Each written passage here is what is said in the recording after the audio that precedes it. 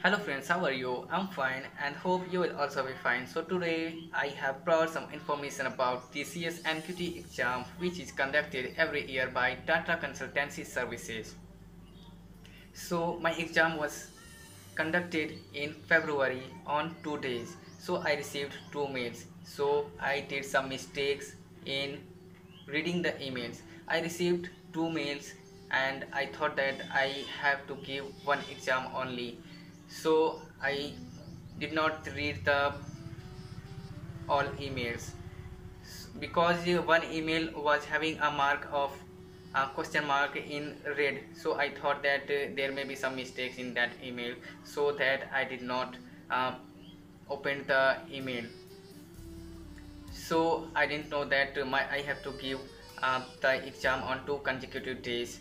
So I went on the second day and gave only computer exam. So this was my mistake which I did. So I would suggest you to read all the emails you received, and because I had to give the exam on 2 consecutive days, I had to go a day before of the exam date, but I could not attend the first exam.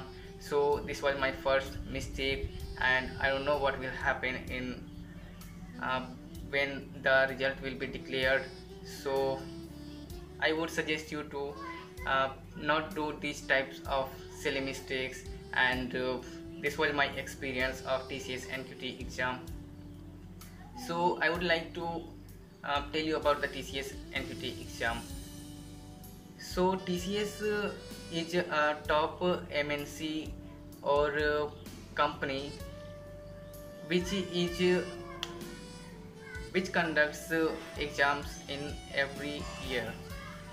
So this exam is a well reputed exam, and almost corporates and companies accept its score. So this exam is very useful.